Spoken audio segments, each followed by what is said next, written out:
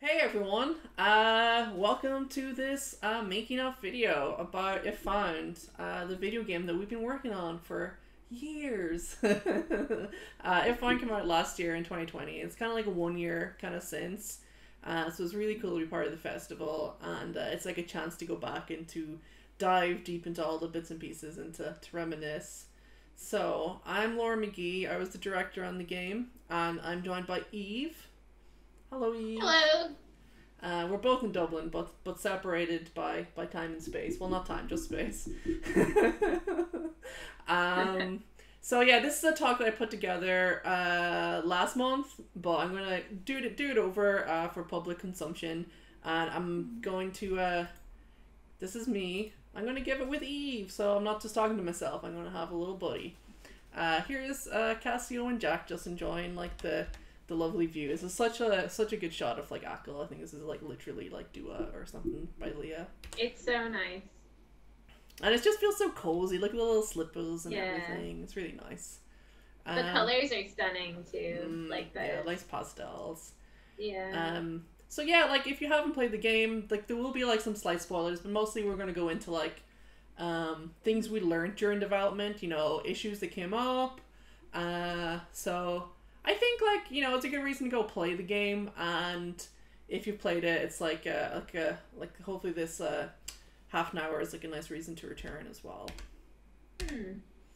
Specifically, I was asked to give a talk about If Found's journey. So here is a map that will display If Found's journey all the way from Donegal, where I'm from. This is like a lovely shot of Fintra Beach in Donegal. You can probably, I think my house is like way back here in the distance, but don't stalk me. No, you can't see it. It's somewhere in here. It's like a lovely, lovely, lovely small place. But I'm from this small town in Donegal on the west coast. And then the journey of If Found went from there all the way to there, which is tiny, to Ackle, which is another lovely place in the west coast. This is Keem Bay, where a lot of things take place in the game. Here is Shant's on Keem Bay, for example, with more art by Leah, nice pastels. In reality, the journey was more like this. So, over to the UK and all around and back and over to the States. So it's a very circuitous route. What is If Found? You know, this is the question how do I describe it? And I was like, oh, I'll put it into Google, and here's all the results. Here's like the little trailer, which you can also see on the Steam page. It's a game with lots of purples. I think you can see that, like the background behind me, the background behind Eve, lots of purples. But yeah, we really like going for really impressionistic and like strong colors. The game itself is a game where you are raising, that's the kind of central mechanic, and you are playing as Cassio, a young woman who is kind of reading back over her diary and erasing all these painful moments. But she goes on a journey, as you will see. That is not the end of the story, thankfully. This is the team. Eve in the middle, myself beside her. Alexandra, our social queen. Brianna Chu, they were our second artist. I'll talk about some of the bits and pieces they did. They really helped us out. Leah Young, who was our lead artist. Tim, our lead coder. Then we have Brogan, who helped with the design and everything, Matt, and Ellie, who both did sound and music. So in this little chat, the main 3 points that I want to build on is the mechanic of erasing, where it came from, the history of it, how it was developed, building the studio, how this whole thing started from, started from me and Leah, and me myself before that, and how that became the DREAMFEEL team we have now. And then I also want to talk about what I learned about story structure, i.e. making a good game, hopefully. Here's like a lovely piece of art, another lovely piece of art by Leah from the ending. This is some of those extra pieces that we got to do for like the big patch and Switch version that came out in October last year. And we added these drawings to the ending, which I'll talk about a little bit. So, where we start, like this is a long journey, so we're going to go back to 2011, 10 years, that's wild. The outside existed in 2011 from what I hear. I started, so I moved to Scotland. So from Ireland, from moving to Dublin, I went to Scotland because at that time there was so much more of a game scene in Scotland. I did a master's over there and then started working for companies over there. One of the things I designed during my master's was this little prototype actually, where if you can't draw, this is like a tip for programmers, you can make art with spheres. So this is a little game called Fuim, which means a sound, and you control a little ball, and you could run around the planets, and you could jump from planet to planet. So it was kind of like a Mario Galaxy in 2D kind of thing. But the really cool trick, so this was a class where I had to learn DirectX, which is kind of like a graphics library for like Windows, and I had to code in DirectX. And probably like, you know, my go-to thing is like, while I couldn't wire them with the technical chops, DirectX is so mucky, and I'm not a graphics programmer. I could like come up with something kind of like nifty and not before seen. So I came up with this idea where you could have two parallel kind of pieces of art and one would erase into the other. So you'll see it here in a second. So yeah, here you can see there's this white foreground and then this like background here. And then there's no actual art, it's just like every you see art, it's like a stencil, it cuts through. This is like a much cleaner version of the same. And so it was a really neat trick. It created like really nice kind of confusing graphics. And I used it for like, in a few things. Like there was this game that I was working on for probably half a year, which was a platformer where you saved characters and you ran hand in hand. And they were being chased by this horrible storm. And with that storm, it was created out of that same stencil effect. And so that's where the erasing mechanic came from. At this point, it was only ever being used for one layer. And it wasn't quite erasing yet. It was just like, oh, it's a weird visual trick. So the other thing, so the other part of this poll. So yeah, these three things I'm going to talk about. I'm not going to talk about them in order. I'm going to talk about them at each step because they all developed throughout.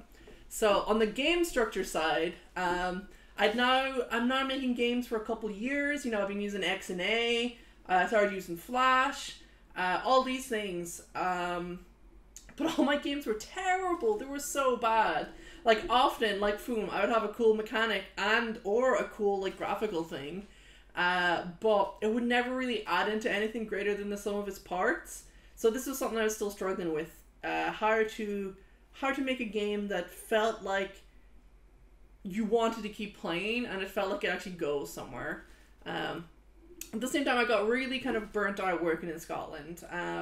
And I even like, you know, became like a bit disillusioned, I'd say, with working in teams. I was like, oh, if you want to make like really important like personal work, it is not possible to do that in a team, you know? Like whether that's because it's hard to communicate or also maybe even more importantly, it's like, how do you get money to make personal cool games, you know? So those were definitely, that was definitely a big challenge. So I came back to Ireland and the next step, so it was kind of like my solo career. So between 2013 and 2015 was when I was kind of freelancing. I was, you know, still going to lots of like indie games events, especially like in the UK and in Europe, such as like TIG Jam, which was like from TIG Source, where lots of like TIG Jam UK specifically, where lots of UK game makers would meet up. And Feral Vector, which was called A Bit of Alright at the time, and Amaze. And so there were these places where people were making experimental small games and like sharing lots of ideas. And then the opposite end of the spectrum of that was something like GDC, which is where the AAA industry and the indie industry, I mean, probably that's what you'd call it actually, was kind of like crashing together a little bit. So you'd have like the big companies and then you'd have like the little indies making them seem a bit cooler. What are your thoughts on GDC, Eve? I've never been.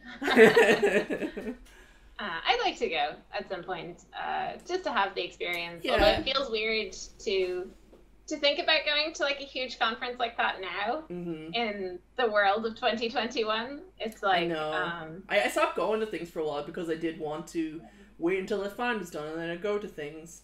I think I'd probably lean towards going to some of the smaller festivals than GDC, just because it's such a big journey, you know? This was, you know, I was in a lucky position where I was able to go from Ireland the whole way across to, like, GDC or something. Like, a couple times I got scholarships that help with travel and accommodation and stuff like that, but, you know, that isn't something that's accessible to most small, and especially queer indie developers, you know? So there's always this dichotomy where, you know, you'd have experimental, like, game creators, you know, like, often trans, and they'd be making all this, like, cool work, and then you'd have, like, a AAA studio being like, oh, that's so inspiring, making lots more money than the small person who just couldn't make a living at it. So I was kind of, and I was also teaching at DIT was, you know, probably, like, most of, like, my income and my, and my stability. That's, like, it's not called TUD, but that was, I was getting the students to make small games and everything as well. But you can see my, like, desk in a little workspace. I'd, like, posters of my games, posters of, like, that's Liz Ryerson's art, which is really awesome. And, like, here's some pictures of some of the games I made. This is one where you, like, sit inside a tent, and it rains on top of you. This is a picture of someone inside the tent. And when you're in there, there's, like, thunder and lightning, but you have, like, a little controller that will affect all the art. So just, like, playing around with, like, experimental little things. One game I think that I think was kind of a turning point, I think it's, like, a pretty good game, is Train Song. Have you played it, Eve? Yeah, but it has been a few years. I made this with Dave McCabe of Spooky Doorway fame, who's since, like, worked on Dark Side Detective, like, kind of Irish point and click games, which are very funny. He's a very funny writer. So with this, I was like, oh, I want to stop, you know, getting so bogged down with game mechanics, because they take a lot of effort, and I want to do something which is, like, as simple as possible. So it's essentially like a point and click game, or, like, even a point and walk. You're, like, a businessman on this, like, mystical train, and it's all made out of clay, and you're traveling through all these different worlds, and it's just full of, like, strange characters with strange stories. And it actually opens up with an FMV, which was fun. It's all stock footage. Sorry. No, did you do the art for Train Song? It was, like, both of us, so... it's really nice. Yeah, like, it was fun. So I think I did the backgrounds and the carriages, and then half of the claymation characters. And then Dave made the main character, I'm pretty sure. I think he had it, like, hanging around. And did half of the other ones. There's a really good character at the end. Dave did, like, that big, huge, like, kind of, like, demon at the gates of hell kind of thing. Okay. Yeah. Nice. So it was, like, a mixture. So, like, we spent, I think, a day on it, and then I kind of worked on it myself for, like, another, like, few weeks, basically. But that was very fun. And for me, it was kind of, like, this turning point where, you know, I started to realize that it wasn't just mechanics, but it was how you structure the mechanics, you know, and how... you can use something very simple, you know, and it's playing games like the Katamites and stuff, but, like, if you put that into a bigger structure, and part of that at the same time, I was going to, like, a writing group for experimental writers, run by Dave Lorden, and I think that was, like, probably, you know, one of the biggest things that affected I would say, like, the way that I write, you know, and I realized that if you can write a good story and a good short story even, you can apply that same concept to video games. And the main concept here was, like, structure. So often, like, with structure, it gets bogged down in, like, what do you think of, like, Hero of 1,000 Faces and, like, the hero's journey kind of stuff? I'm not a fan. No, me neither. I think there's people who've done, like, really good critiques of it. From a bunch of different angles. Like, it tends to kind of, it's not a bad description of some stories, but people do this thing where they get, like, really into it, and then they want to make every story fit it, which just isn't true.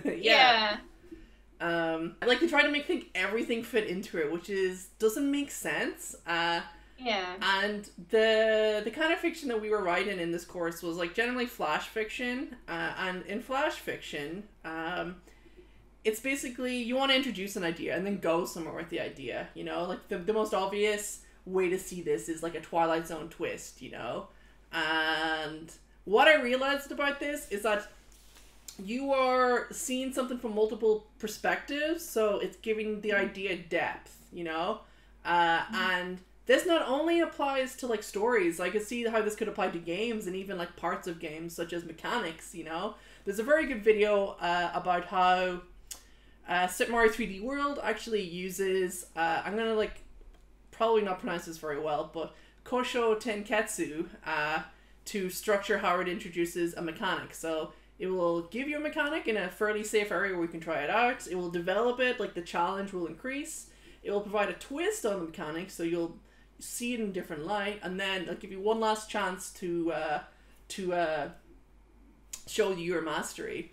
And I think there's a game that also is very good at this. It's a very underrated indie game, actually, by Nifless, who made, like, Knit Stories and lots of ride games at the moment. But he made a game called Night Sky, and levels came in, like, packs of, I think, 3 or 4.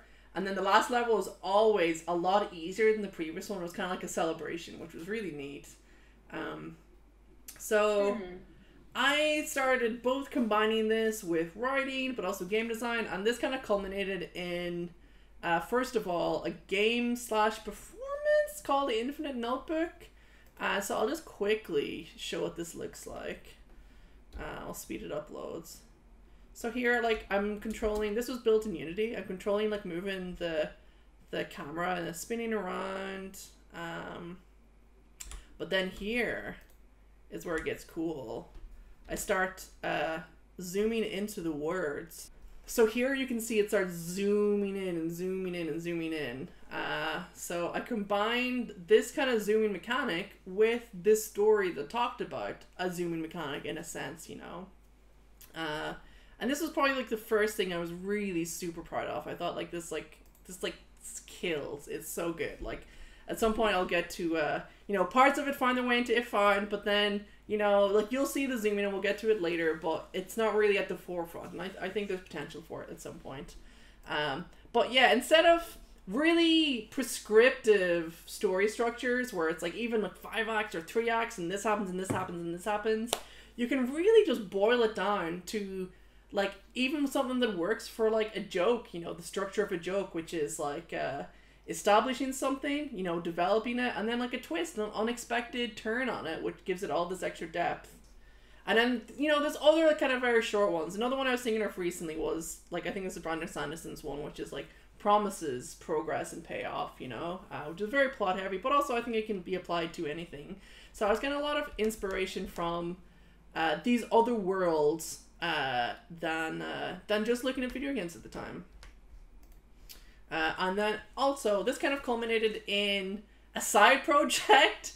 Curtain was originally supposed to take a weekend or something, and it was like a little break from my magnum opus or something, which was a very silly game, which is always the way. And it's actually really, really good. You know, there's a lot of, like, personal, there's a lot of strong feelings. You know, it's like, it's 6-7 years, so it's, like, easier to look back on it and not be so caught up in it.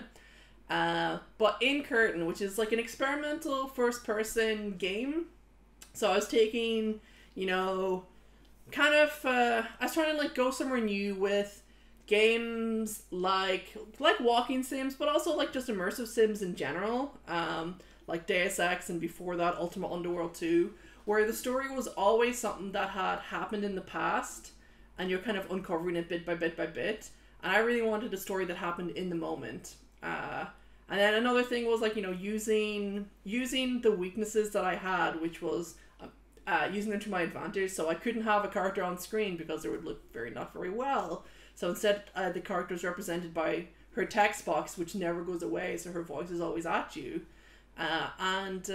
Yeah, I think it has a nice structure. Like, the structure is paid off in these, like, different time zones, essentially. You see the apartment in the present day, the apartment maybe 6 months later, and then you see a final apartment where the main character is, you know, kind of living on her own again, and kind of, like, starting from scratch. And, you know, there's lots and lots to talk about in Curtain. You know, I wanted to make a game that was kind of like an anti-serious game of the time, you know, where they were always very neat and tidy and had very clean takeaways, and also show how like the effects of trauma and all this like stuff can like linger with you. But ultimately, for the point of this talk, it was a critical, it was a critical success. It got written up by like websites. I won an Amaze Award, which was amazing. Like here is me, my cool jacket, and like probably one of the best like design words in the world. But this was like a total shock. I literally thought when they were reading out all the other words that they forgot to include Curtin. I wasn't going to make a fuss, and then Curtin won the overall thing, and it's like, what?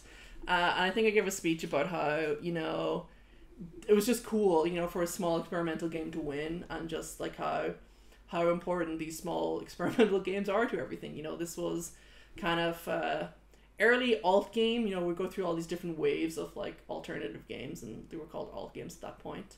But now I've made this. I didn't really get much money from it. The most money I got was like the prize money from Amaze. Yeah, releasing on Steam wasn't really on the cards. It was like kind of a different ecosystem. I don't think people were looking for this kind of game at the time. But yeah, how can I make a living at this? And I think this kind of speaks to the catch-22 a lot of experimental and queer and marginalized game developers find themselves in, which is like, you can make cool work that like matters to you, but people with money are looking for things that already exist, but like with a fresh coat of paint. I don't know. What do you think, Eve? What are your thoughts on?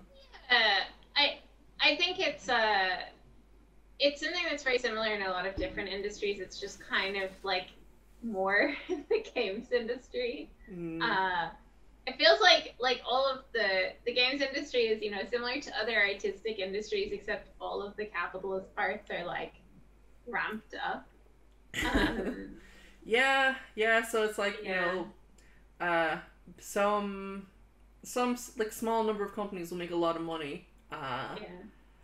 But yeah, it's tricky. There has to be ways to support more developers. So yeah, so I am doing my own solo stuff. I'm not gonna make a team, but I kind of realized I can only do so much by myself, that I do need to start working with others. Curtin's art is perfect for what it is, but it is also not the most appealing. It is like a very intentionally like off-putting game. I think as you play the game, the art becomes, you kind of learn to like read it and see it, and like speaks to the themes, but it is not a pretty game. I think it is a really pretty game, but it's not a mass market game, and I was also getting kind of burnt out working solo, I will admit. So I kind of, at this point, I'd moved on from like kind of writing circles to like zines, and just making stuff like handmade. So like this is probably where I met you, Eve. You were in such circles. Well, actually, I met you before this, because I met you through there was like a cool online event that Solani Stewart put together. What was that called? Yeah, I do not remember what it was called. It was like an online, right at the height. Was it like an online alternative to E3, or was that like a next thing that they did? But basically, getting experimental game makers together. But I saw that maybe I can give teams a shot again. And I met Leah. This is some of Leah's like old comics and stuff. Cool Boy Friday, like she was doing at the time. This was the first piece of art that I pitched her, basically a space western starring cats, two like space cat cowboys, and this was some art for a planet that they would visit that she did. I thought it was really cool. She came up with all these stories and stuff as well. Really cool. Huh? It is. It is really cool. Yeah. But the main thing was, was working with her. Honestly, we met up for like a one-day jam. We made a game called Leanne LaHavis Saves the Universe, which is about pop star Leanne LaHavis saving her dog, which actually reused the Gravity Planet mechanic a little bit. And that was quite a fun game. It was a fun time working with her, and we really we really got along in a lot of same interests, and she was just like nice and chill, which was the main thing. And she started working with me, and I kind of realized that, oh wow, yeah, you can have a supportive and nice environment, and you can create personal interest in games that are added to and transformed by other people, because I think it's harder, like, the bigger a team gets, to have a vision, like a clear identity maybe, but other people bring their own taste to things, their own flavor, and transform things into something you can't predict, which is just so cool. Yeah. A friend of mine helped me. So here's some of the stuff I was selling at the time. So you can see curtain, a little poster, but I also had the games on CDs, which is just really nice. And then I had like some books of like stories and stuff as well. So with Leah, we started working on ideas, and the first thing that came to mind was to make a diary style game, because I just wanted to like combine our loves of zines and comics and have something that felt really natural, and it just felt like a really personal touch that at that point it wasn't being seen at the time, I'd say. And this leads us to If Found. Yeah, God, the early art for If Found is so good. Yeah, I like it a lot. It's got real character, like. So here's If Found was originally called If Found, Please Return, which I'm very happy with that title. And Cassio and Cassiopeia were a single character who was basically an astronaut, maybe, but an Irish person who always wore a spacesuit, and also like would sometimes be in space. It was kind of unclear at this point, but we really like the image of this girl in a spacesuit. And here's like probably one of the first drawings of Chance, where like Cassio meets him at a bus stop, which you'll see shortly. And yeah, here's some screenshots from this first demo that we made. If Found really came together from the combination of the diary plus the erasing. We were working on a witch diary game, first of all, where different witches would talk to you through the diary, and you would also go to class or something, and each chapter was going to be based around a different spell. But I started to think that having a different spell for every chapter like could be a little tacky, where the mechanics were very on the nose and it was very obvious what we were trying to communicate. And once we came up with the erasing mechanic, I realized I could use that old tech that I have to not only erase like one layer, but if we could put things, like an accordion, like in loads of layers, you could erase. And once we put that, it's like, oh, this is so good. We should just make the whole game about erasing and the diary. We still have the zooming mechanic here at this point as well, which you'll see in a minute. So the zooming mechanic gave this kind of scale to things, so it felt like, okay, it has to be the end of the world. But the story was very different at this point. It was Cassio would go on dates with different characters, including Chance, and then at the end erase them because of it going badly. It was kind of like an anti-dating sim in a sense. And we'll talk about how that changed as we went on, but will we play this old version? Yeah, let's. Okay, let's check it out. So yeah, we brought it around Europe to a couple of different events. Like Eve, you came with me to London, which was really fun, and then we took it to a maze as well. Cool, so this is the original demo from 2016. Here you can see the cutout effect, and it is Cassio cutting out to some kind of weird trippy background and some particles. This is not the prettiest title screen, but it worked. I do like it though. Yeah, it's got nice colors. I do like that font. We use that font for loads of things for ages. Moonflower. So, first biggest difference you want to see is if you hold down the right click button, you can drag and move the camera. And essentially the game still works like this, but we wanted to make it a bit more accessible, which you'll see later. So, and then here it tells you mouse wheel. It doesn't tell you what it does, but I think I was still of the opinion that, much like the opening of the game where it doesn't tell you to erase, like I think it's nice when you figure out the controls yourself. So it don't explicitly tell you that mouse wheel like zooms in, but I do tell you to use it. I can also use the buttons on the keyboard for a bit smoother. So here you can see our diary. this book belongs to Cassio. And actually this book belongs to, or at least this line actually is still the same. I think we had to replace this book belongs to because it had to be translated. There's also an effect here you can see, which is very distracting, though I do have a certain fondness for it, where everything gets kind of fuzzy on and off, like you're kind of fuzzing in and out. Ever since Curtain, I do like putting post-processing on things, just have everything kind of changing constantly. It's kind of pulsing. Here we do explicitly tell you how to control it. Well, we do say interact rather than erase, and it's okay, you can do it, keep going. Because once people would start doing this, they would get nervous and they wouldn't want to erase anymore. The 11th of October. I went to the bus stop this morning and met a guy called Mac. It rained. And then here we have like more layers than we got to do with If Found, probably. This is how it ends, where there's like writing from different periods. I think with If Found we were just trying to get through the whole story, so we didn't go back over as many sections. 40 days left. Yeah, there was more of an explicit countdown also. Yeah. But I sometimes wonder in the finished version of If Found if people like pick up on the like implicit tension of the New Year's Eve thing. Which tension specifically? Just that sense of like that this is kind of a countdown to the end of the month. Oh, okay. So here you can see that kind of raises. Like those systems we had before were also a bit like dodgier. But here you can see we're actually going to jump to like this different scene. There's like, you saw a cutaway there that's like kind of showing some behind the scenes stuff a little bit. Like the edges are a bit less polished. But this is nice. You're erasing like underneath the character rather than the character themselves. That kid hasn't moved. Yeah, I am really fond of this. It is kind of like a different game. Yeah.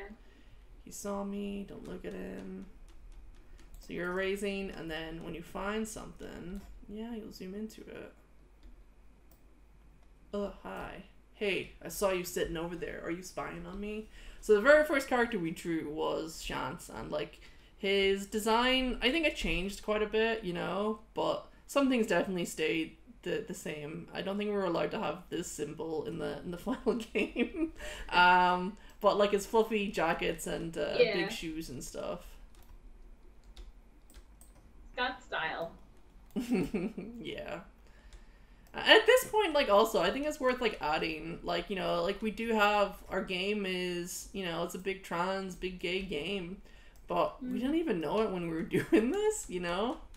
I guess, like, I guess Cassio probably wasn't sure of her feelings for other people, but, like, if this was an anti-dating sim, it was kind of like a, you know, it was, like, het.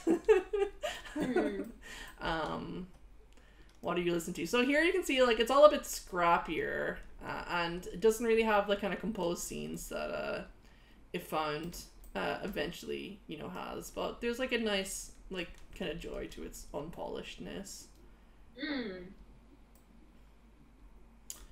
And I think the different color text is supposed to be the different two characters. So Cassio was asking, how do you find this stuff? So as they're listening to the K-pop, Leah was dying when we added K-pop. She was much too embarrassed lest anyone think Cassio was her, or it was her idea to add K-pop in. But I was just like, hey, you draw cool K-pop characters.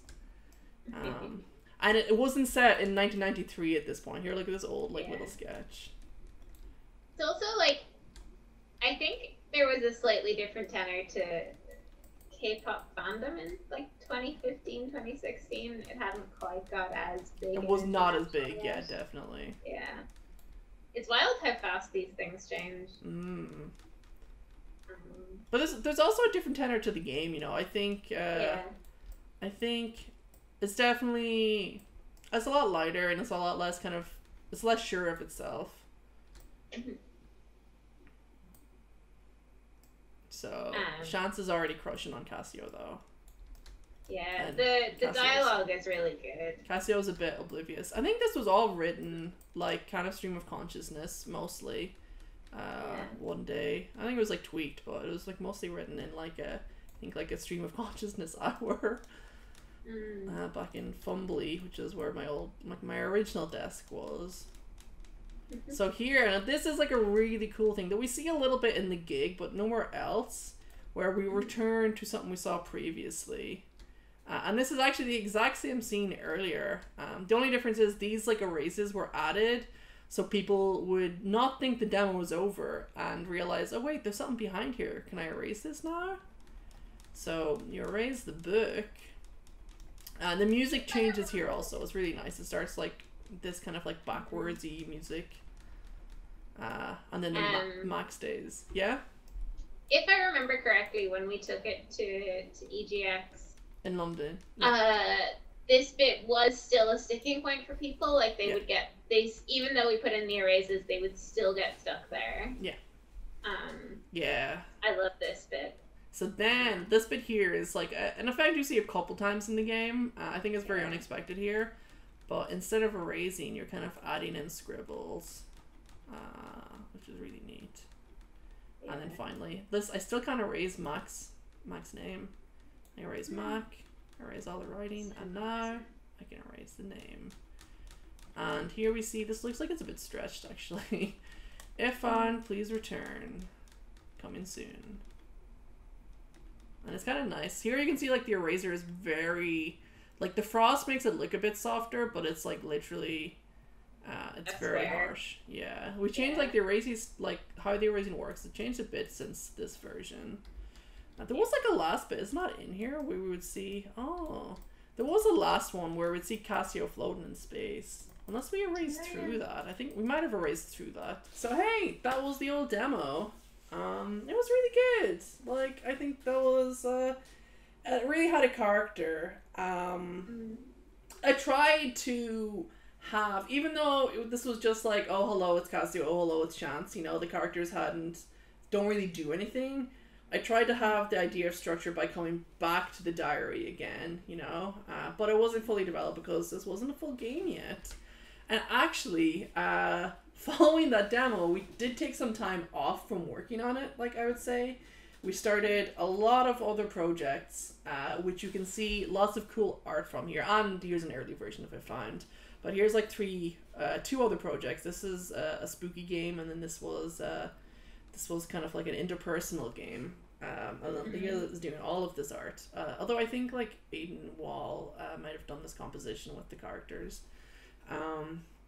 But we kind of got scared off from working on It Found.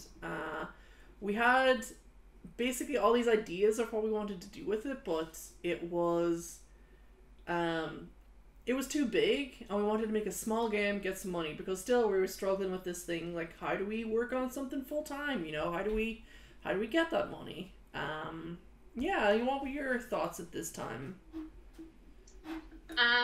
Yeah, I mean, this was like a point, I think, where we were kind of like, we had intersected, and I had worked with you guys for a bit, and then for various reasons of my own, mostly health reasons, I had kind of stepped away. And it's that thing of like, right, like to commit to a project, you need time, you need resources, and you need money, and it's just, without that, you do end up, I think, kind of floundering, or like trying to figure out. I think it can be very hard to figure out what the best use of your resources is when and we were planning you don't have that support. We were planning for Kickstarters and all kinds of things, which like I would be so scared of doing that, you know, because you're promising a game that's so far out, and even seeing like how If I'm developed over its course, like it changed so radically, you know, you have no idea what the game is so close to the start. But yeah, you're totally right, like we just didn't have the ability to pay literally for you to like keep working with us.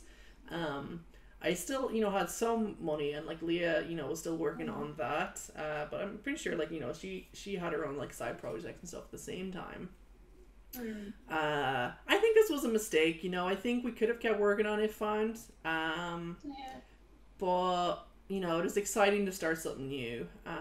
But then at the end of 2016 was when we won a big Irish award, the Irish Design Awards, and it was the first time video games were ever included. And funny, actually, Curtin won a Writers Guild of Ireland award as well. The previous year, it was the first time games were included with that. But it was the first time like games were included in the Design Awards, and we like, it kind of swept the board, you know, it won Best Newcomer, Best Overall, all these kind of things. And it was just like, oh, wow, this, like, really does resonate with people. And, yeah, there's something special here. So, like, yeah, maybe we should stick with it. And actually, then, this is where Annapurna comes in. So, I got another kind of scholarship to go to GDC in 2017. And this was a scholarship for people with the IGDA, people who've been in the industry for a while, you know, maybe they're trans like myself, or maybe they're like, you know, black, or like, you know, different kind of like more marginalized backgrounds than typically what video game developers are made up of. So people that had experience, and it was kind of giving them like another kind of connections and another kind of like teaching and stuff. And it was mostly like, honestly, you know, meeting the people through that, and obviously the, you know, the ability to travel to GDC helped a lot. So on a wing and a prayer, while we were there, I was like, oh sure, while I'm in GDC, I will pitch to a bunch of publishers, and we talked to a bunch of them, and Annapurna was one of those. And Annapurna, like from the off, were the most excited and the most friendly. They had actually seen the teaser that we had put out like probably the year before. So some of the developers, some of the publishing team in Annapurna, and they're quite small, but they're, you know, they're very clued in on the indie game sphere. So they had like heard of the game, but it was them playing it, you know, and they were like, oh wow, you know, like this is mature storytelling, it has this unique mechanic, you know, it has a unique art style, it's like hitting all these points. It just felt the perfect match for them. At the time, they had just announced, you know, I'm not sure that Edith Finch had even come out at this point, you know, maybe it just had, you know, but they had just announced themselves like a few months prior, and they were kind of the new kids on the block at the point. And yeah, like basically all of 2017 was negotiating with them while I still like teached, and while unfortunately we worked on other games like Fools.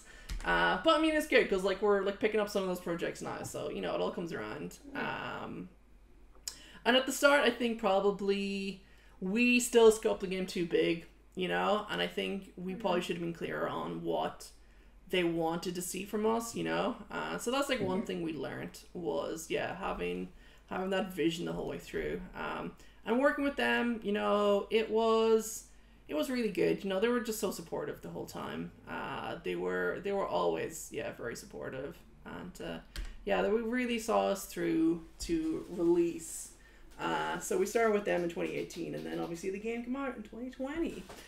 The first step in our process was getting a coder. You know, like obviously, you know, my background is in programming, but it's not what excites me.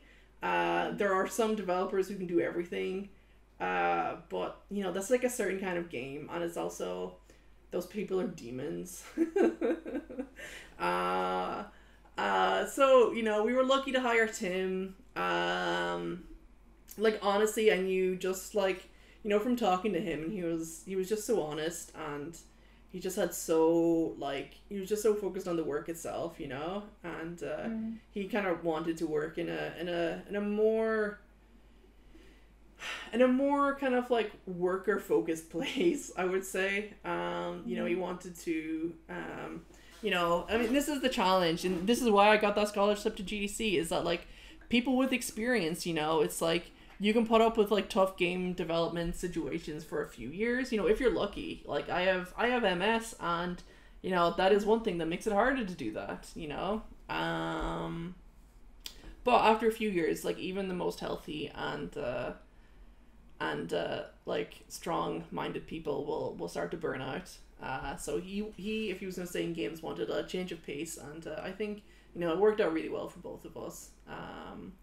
So actually, I think this is probably a good moment to talk about some of the tech stuff. So our first like step was taking the old demo and updating the tool such that A, we could navigate the scenes quickly and build them out quickly, and then 2, how we develop and design the areas and the levels could work as well. And like basically, you know, if you can make a tool to make something faster to do, that's just gonna be, you know, it's gonna like save you so much work. So for anyone who's not familiar, in Unity you have kind of a list of all your objects that are in the scene. You have a view of your scene. You have your game window, which is what the end result will look like, and you have project windows and like inspectors and things like this. You know, this is all the Unity default stuff. But then on top of it, we've coded our own tool called the workflow tools, which let us move through it. So first of all, here you can see all the different parts of our scene. So in If Found, basically the game is split up into pages. So this is a page, this is a page, this is a page, this is a page. You can see they're all very different in space, but then inside each page you can go forward in depth. So that's an erase layer, that's an erase layer, that's an erase layer, that's an art attack. Yeah, so like here you can see like things disappearing as we go through it. And then we can go sideways to another one. And as you go in, you can still see we have the zoomies. So like things get really small. You can see them getting tiny there. And we can zoom all the way in here. Because players don't have direct control over it, it's not as obvious anymore, but it's still in there. But yeah, these tools let us, you know, this tells us the size of the camera and lets us move through the scenes like sideways and forwards, like really nicely. Back to 0. Here you can see lots of kind of boxes and stuff as well. Let me take like a diary for like how the erasing works would be a good example. So here we go. This yellow box here is like the size of the camera, so you can see it here, and the shaded portion is like an iPad, like 3x2. Then we created tools for, you know, what needs to be erased. So you can see these scribbles. You need to like, you know, erase all these boxes, not completely, but just like touch them. And we went through lots of iterations. Like we came up with a system so we could like remember what's being erased versus not, so it could all be loaded, because we really wanted to be able to jump straight back into the game. But here, if I hit 2, actually, you can see how this is kind of neat. Yeah, you can see how all of this is actually like in 3D in layers. That's kind of cool. That's very cool. Yeah, and yeah, you can see how like, you know, the zoom is just wild. But then here we have things where we can add text. We can add, this is like a thing that will trigger stuff, add materials, add images. There's just like loads of tools. Here's lots of like little debug things. And then here's like our, this also has like loads of tools. This is like a real behind the scenes. So once you hit the blue boxes, it will like trigger basically the next ones, because that's been erased. Here on the right, you're like, where did everything go? So we'll pull it out. And here we're probably using Unity how it's probably not supposed to be used, which is like deep list. But honestly, it actually made a lot of sense for us. Where if I select, let me go back to 0. But yeah, like everything's kind of like embedded within itself. So like layer 0 is this one. Layer 1 is this one. Layer 2 is this one. And basically the order in which these things are in the layer show the order they are in the art. So if I put I've selected now this kind of like wall and gate and stuff, I can put it underneath like the sky, for example, and yeah, you can see it all kind of almost disappears. And then we have like nice things where we can recolor. This is one of my favorite ones. Like we made like a little shader where you can change the color of something like really quickly, so we wouldn't have to mess in with Photoshop or anything like that. So we could not only change the color of the fill, but also the line color, which is really nice. And essentially like how I found was made was by making these little compositions, you know, within each other, and yeah, just building it out. So it actually got quite fun, you know. We got to, I would say, you know, well, we'll talk about this a little bit in a bit, but mid 2019 was when we were really building out all like the scenes, you know, and it got furiously fast by the end of 2019. But yeah. Is there anything else on this you think I should point out, Eve? You've covered everything pretty well. So, I mean, this is... Unless you want to show fungus. Yeah, but... so I can show fungus. That's like how things are scripted. So yeah, that's our layouts. So this is all like, you know, the art and stuff. We have like a manager scene, which, so there's like 2 scenes. Like there's the scene you're in, and then there's a manager scene, which is like things that happen in every scene. So just like you need a pause menu, you know, it needs to be able to work, and you know, here's some like debug functions. And yeah, the flowchart is our scripting language. I'll open up Fungus. So Fungus is a tool that was developed by some Irish developers actually. Open flowchart window. And is this the right one? Yeah, here we go. And it was developed by Irish developers for making like adventure kind of games. And it came out like, I say late 2013. I started using it in 2014, first with Curtain, you know, very hacked. And then it got like some more big updates, maybe 2015, maybe 2016. I think 2015 might have been the last ones.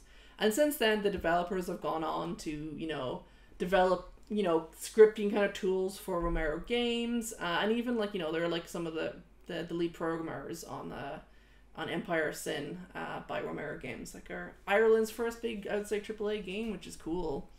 But what Fungus allows you to do is you can set up basically loads of commands that happen in order.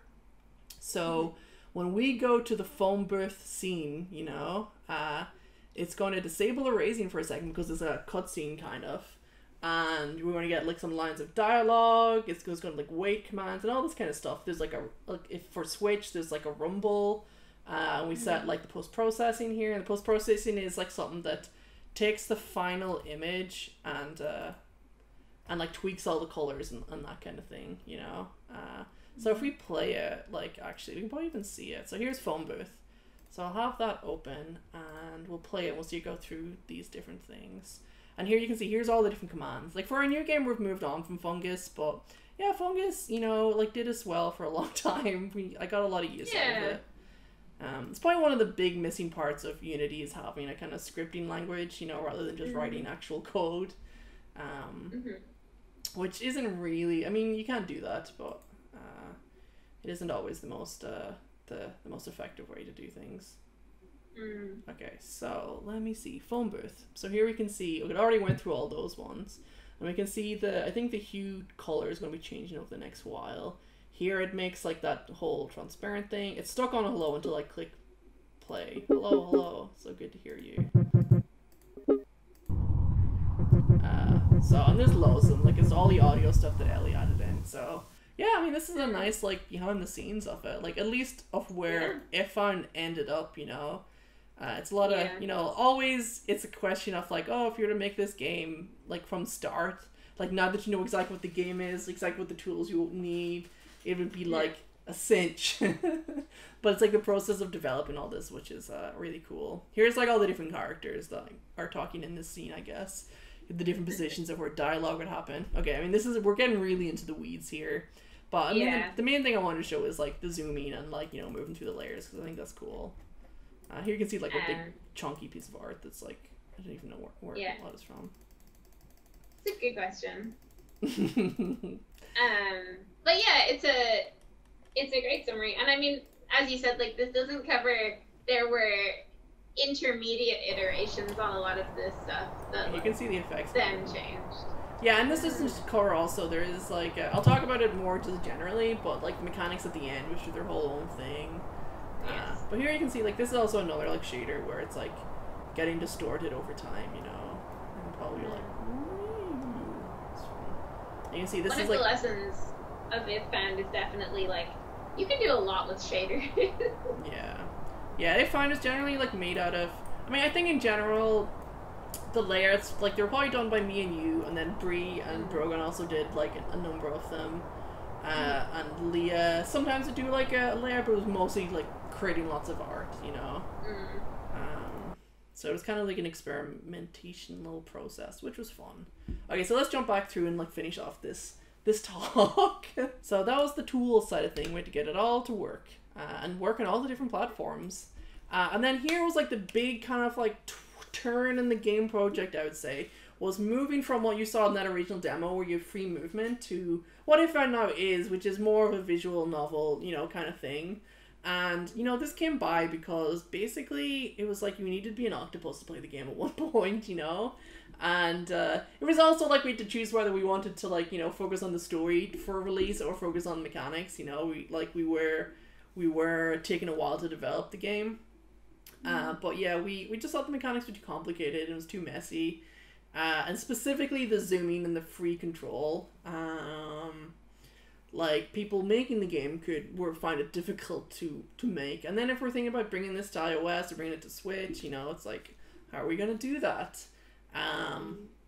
So, yeah, we kind of just dropped the free movement, you know. We brought it back in certain small sections to kind of break it up, you know, but we, like, also brought in the dialogue boxes, which weren't there originally, to break up the dialogue as well, which is here. It's just one of the first like scenes off it, which is cool. So yeah, it's like sometimes, you know, you gotta focus on what's the important thing, and for If5 it was the erasing, you know, and it was Cassio's journey, and so like all those mechanics you don't get to use, you know, you can use them in something else is usually how it goes.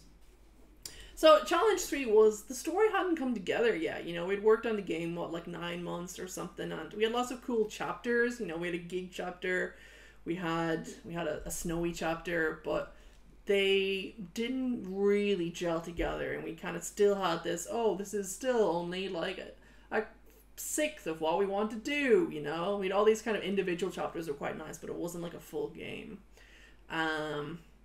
So yeah, I think this is where you came in, and also like Claire Brankin at the time, who helped with, you know, adding like a really, Claire Brankin came in, and we talked about the family came into it, and it became a lot more personal. But this is where Jack and Colin, first of all, were kind of like, because each character would only be in it for a chapter. You have a chapter with Shant, a chapter with another character, etc. We needed 2 characters who'd be there the whole time, and that became Colin and Jack, who were also like this older gay couple, you know, like, I mean, not even older, but like older in LGBT terms, where they've been there before you, you know. Yeah. And there's someone like Katsu could look up to. Here we have the black hole in the background. But it still wasn't really there, you know. It wasn't really good enough. I mean, what was your like thoughts on the game at that point? Yeah, when I came back on, well, I say back on, but really it was kind of also coming in for the first time. It was the end of 2018. And like you said, like, there were lots of cool parts to the game, but I do remember also that I was kind of like floundering, trying to figure out like who the characters were still a little bit, and like what their dynamics with each other were, and like what they were all building towards, which I think was something that we had a lot of conversations about. Yeah. And I think then over this next like 6 months is really when it started to click, and then the final like 9 months was just like cranking out content. In 2019, like the start of it, like yourself joined, Bree joined, which was like a great like up until this point, almost entirely, not completely, but like Leah was doing all the art, you know, and Bree was someone who had games experience and more technical experience and could bridge the gap between Tim and Leah. And you should look Bree Chu, like Nosferatu, like Nosferatu, but with a Chu at the end, on Twitter. And they're a really awesome artist, and you should follow them and hire them. They're not working with us at the moment for our current project, but you know, we'd definitely love to work with them again.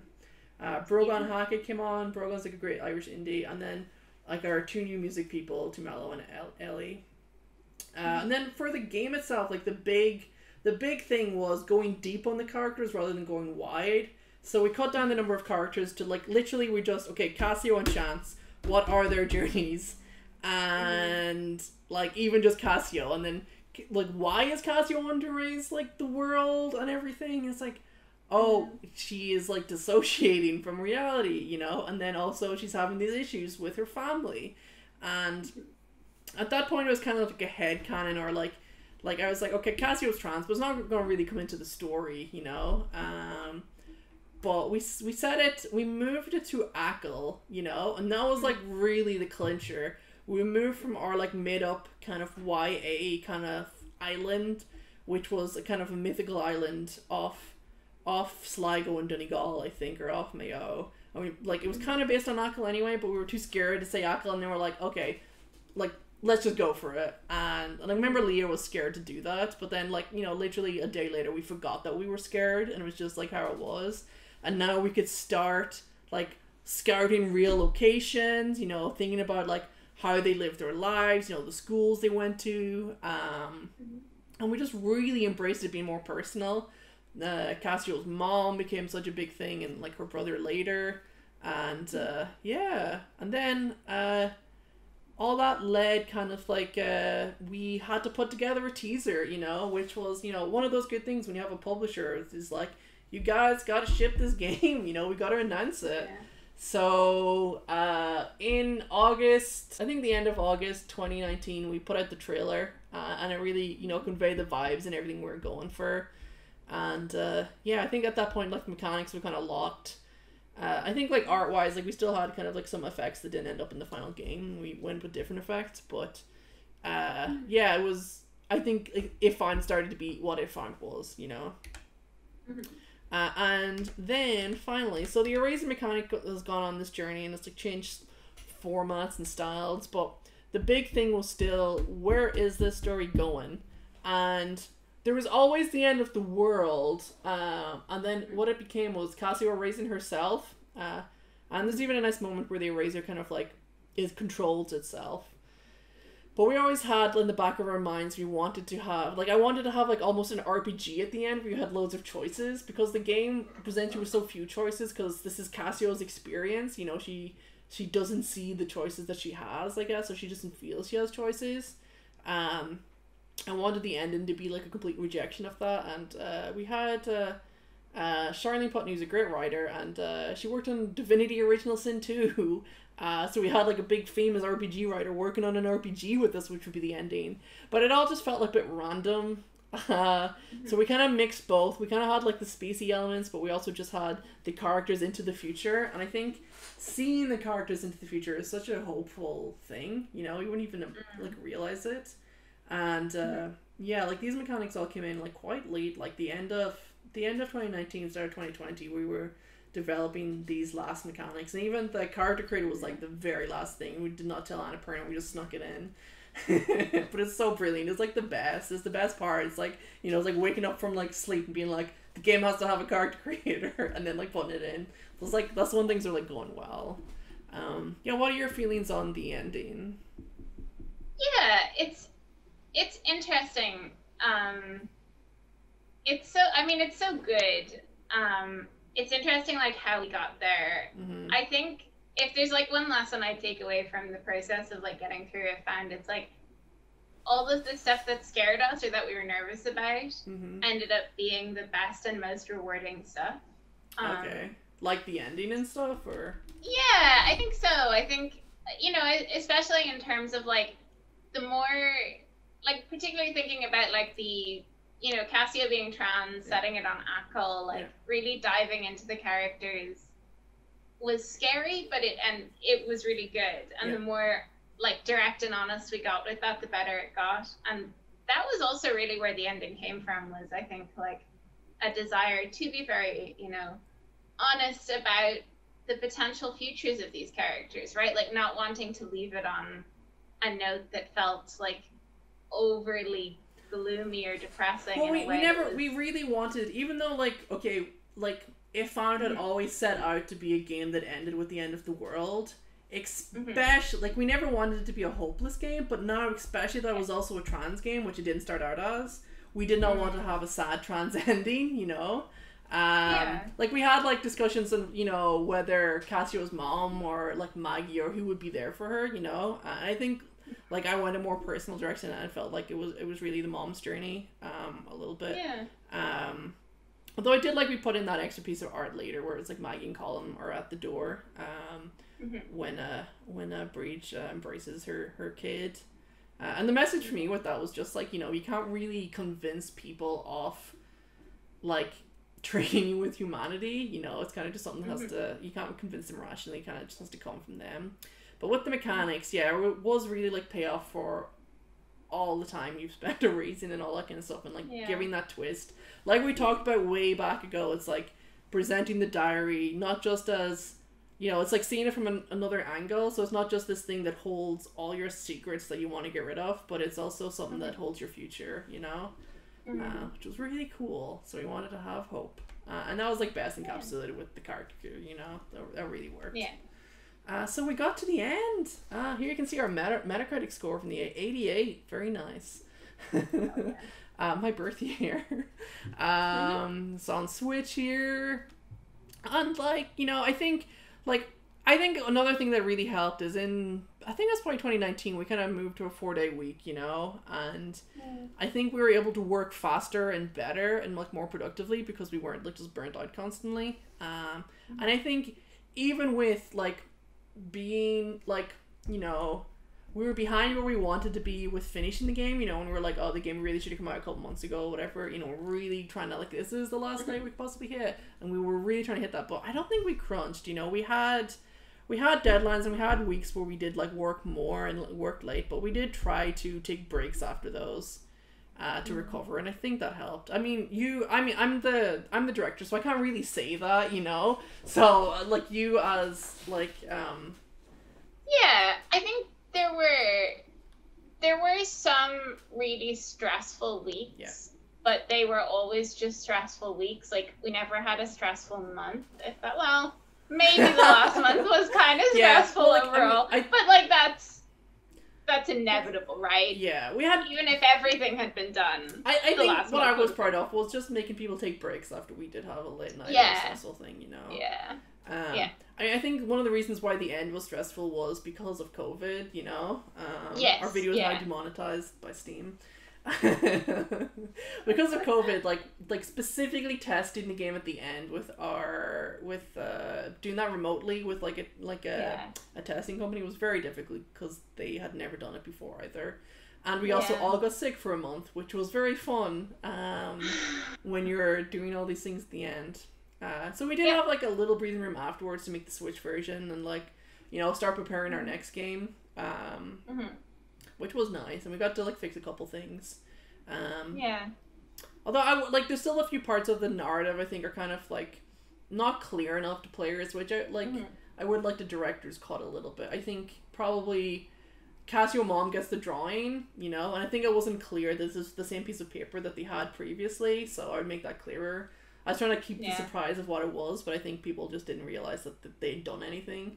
And also like maybe the relationship between Mac and Cassio's mom and stuff could have been established more. Honestly, like director's cut version, I'd be so tempted to go in and like stick that childhood drawing into the diary, like put some sellotape on it, like put it into the diary, because like you said, like people just it's the one thing that I really think people don't make that connection. I'd also like to add like more free movement sections, you know. I think the interesting thing, like getting to the end of this, is that, you know, the product is the result of the time that goes into making it, you know, and it's kind of like a memento of that time as well. And I think that's really awesome. You know, this game was shaped by like all the different directions, but we didn't set out with an exact plan, you know, and there's going to be bits and pieces that you miss. And there's going to be choices, you know. We did choose to focus on the narrative over necessarily, you know, if the narrative was shorter, the mechanic probably would have been like fresher for longer, you know. But I think that's kind of the great thing about games and stuff as well, and all kinds of media, is that it is imperfect. And like for me, like it was just like okay, whatever about reviews, the most important thing was just like people's reactions, you know. The one thing that really surprised me was just how much this game made people cry. I just didn't even think of that, you know. Like, I cried a couple times during development, but that was probably more when the game was closer to done, although some of it was when we were writing those scenes as well. But yeah, I just can't believe that like had that effect on people. It was wild. Our secret agenda. But yeah, like for us it was like huge, you know, like your first like game, you know, well, it's not necessarily my first game. I've made like 100, over 100. It's like the first like big commercial thing as a studio, you know. It's like it just makes it easier from here to go on to our next thing. So in summation, and here you can see the journey. Here's like one of the very first pieces of Casio to one of the very last pieces of Cassiopeia, and here's one of the last pieces of Casio, and here's another one, which is just Chance and Cassio running. This one's really neat. So good. So what were we talking about? Yeah, this whole big chat, I hope you enjoyed it. I hope there was enough interesting bits and pieces in here. But so you can see the evolution of the erasing from the early version in college, where it was like pre-made assets that just cut a single time, to the original versions of If Found, where you were drawing polygons basically and the polygons cut through, to all we have now where it's like series of textures with all kinds of filters and magic on them. And then also making that work. That version in the demo, like, what you can erase is determined by the level of zoom you were at, which is very finicky. Whereas now it's determined by have you erased something or not, you know? And there's like one or two like places where, someone got stuck, you know, and we probably could have, like, with a bit more like, you know, time, we could catch those, but they're all fixable, which is great. And then the game structure, which is like actually not just having an idea and like, here's all the events, but how is this a journey, you know? How does Cassio, you know, how does her relationship evolve, both with the band, you know, and with Chance in particular, which is like a harsh one, but it's also ultimately nice when they're friends at the end, because we don't want everyone just to be like, and they're a couple, and it was like, yay. It's nice that they're just friends, but they're like real good like life friends, you know. But also the mechanics, you know, and like seeing this erasing, it changes up a little bit, but mostly at the end you see like this whole other thing. And then finally, like, you know, the team, going from my work in Scotland where I felt isolated, and so I came back to Ireland and made myself isolated, where like, I can only make interesting games solo, to actually we've built a really cool team and we all support each other, and it's just been nice, and it's just like, ready to work on the next one. This is how If Found was finished. All of us. Yeah, it's a big enough team. And then it was obviously, there was lots of people that contributed bits and pieces, you know, throughout, that really add to it. And then next time, this is the point I was going to show a teaser of what we're working on. But I thought everything was way too spoilery, so here's some robots. They're cool robots. They're like breakdancing Doctor Who robots. But yeah, like going into the next game, like we've been working on it, like I probably shouldn't say how long we've been working on it, like I guess it's only like 6 months really, like 5 months, like since the Switch version was done, like we're working on it full time from the start, which is good. It does mean we have less like material to build off going straight in, unlike with If Found where we already had like a really good demo. But we still have lots of things we worked on in the past to pull from, but the main thing is we have the team, you know. We finished a nice demo in January, but we shouldn't talk too much about it. No. So, we still love experimentation, but yeah. Yeah. I mean, you're absolutely right. Like, the most important thing is the team, getting on well with everybody. Yeah. And also, like you said, like, respecting everybody, treating each other well. You know, like, you only end up damaging yourself in the project if you, like, I don't know, if you, like, punish other people and like, not you specifically. I know, but you never do that. But also, like, you know, I think like it's very easy as a small developer to get fixated on like burning yourself to death, you know, to work really hard for something. But the thing is, like, if you achieve that, you know, then you're gonna be like, okay, what now? I gotta burn myself to death again, and you're probably not gonna be able to. You'll probably be like too burnt out. Whereas like my focus with DREAMFEEL is I really want to, like, you know, build something that is like week in, week out, we're working just at like a good sustainable pace, and it is enjoyable, you know, because this is our lives, you know. Game developers are people too, and like I would definitely like to see a future for game development where, because I mean, like in film, it's like depending on your role, it's like 3 months of really hard work, and then you're like got a break before you get the next project. But in game development, there's no kind of like break except, you mass layoffs, which just isn't very good because they're not paid for that. So I would like to see a future definitely where, it's all a lot more sustainable, and we're not just taking in like young people, burning the market, and a new crop of young people, and then like a small sliver of middle management, you know, staying along. Yeah, absolutely. And also I just want to see more cool and strange games, you know. So hopefully we can develop some of those.